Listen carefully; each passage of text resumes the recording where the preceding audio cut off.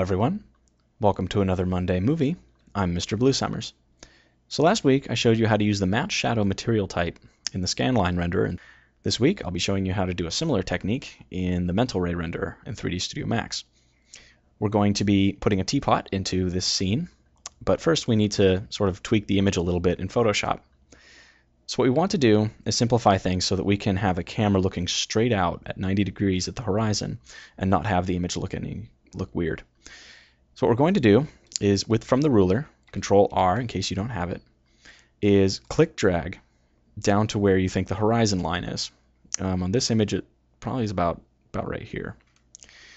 So then what I'll do is select the marquee tool and I'll click drag about where I think the smaller half of the image is going to be. And then I will click drag that selection up. So it looks like we need to get rid of about 40 pixels from the top. So I'm going to select my crop tool and I'm just going to eyeball it. It doesn't have to be perfect. And hit enter.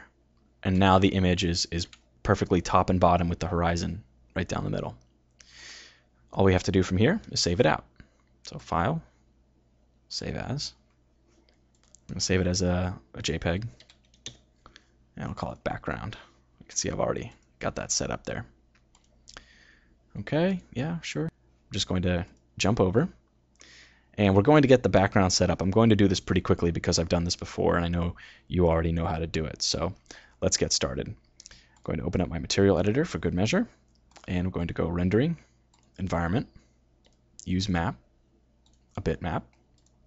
Okay, Background, Open, click Drag as an instance. Okay, and then we need it in the viewport background. So Views, Viewport Background, Background, use the environment, and display it. Done. So now that we've got it set up in our viewport and you've followed all that, let's go ahead and get this technique underway. So I'm going to click on Cameras, select a free camera, and I'm just going to create that anywhere. It doesn't really matter. I hit hotkey E. I'm going to go ahead and rotate this 90 degrees, just like that. And I'm going to move it up a little bit off the Z-plane there. So we now have something that resembles a real camera. Going to right-click on Perspective, Views, Camera, and then finally I'm going to go ahead and enable the safe frame. There we go. We now have our actual frame set up.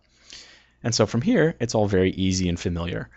You can go ahead and create a plane, just a simple ground plane for your shadow. And I'm going to create a teapot on top.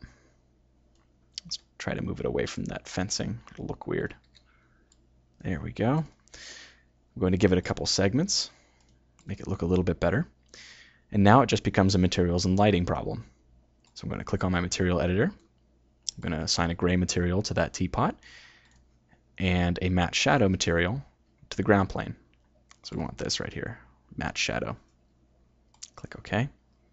Now remember, in Mental Ray, you need to actually assign the camera mapped background to the matte shadow material. So I'm going to click drag, move it into that slot, click OK, and then drag that onto the plane object. Now, the background scene looks like it's just a cloudy day, so we don't need any kind of fancy lighting at all. I'm just going to click on Lighting, Standard, Skylight, click. And I'm going to tweak my final gather settings a little bit just because I know it'll look a little bit weird if I don't. And that's it. Let's go ahead and render, see how this looks. And there you have it. That's just what we wanted. We've got the teapot resting perfectly within the scene, approximately camera matched, and the materials and the lighting, good enough for now.